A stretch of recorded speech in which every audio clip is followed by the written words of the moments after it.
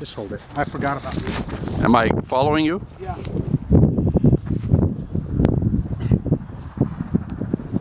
This is the bowl that the yellow cake come out of. Japan, by the way, is still fucking occupied by these fuckers. But what's holding down these? Surely not abstract.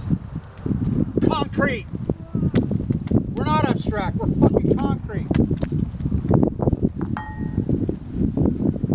I was going to hang these up, but the wind, you've got to be very careful with them. Get the hanger in the background. That, of course, is my nuclear triangle. I painted that in '94 with them in, by the way. I painted that. That's Japan, Russia. Boy, me and that girl used to make some great art right in that hanger.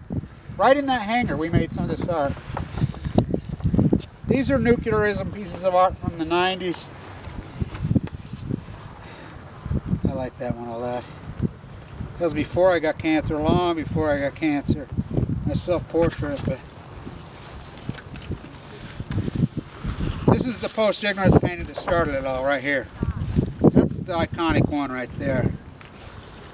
But I think this is the one that represents a lot. That's the one I want to trade for. He's holding out on me. This has a lot to do with Russia. You know, it really does, and the nuclear thesis. You know, people don't understand it, but it really does. We're all naked when it comes to nuclear fallout, and it means a lot.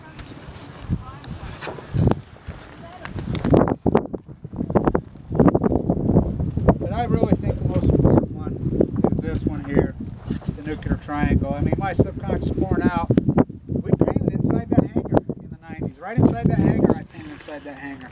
It's in disarray. Let me see. I painted that in '94. I called it the nuclear vagina, the nuclear triangle. Stay tuned.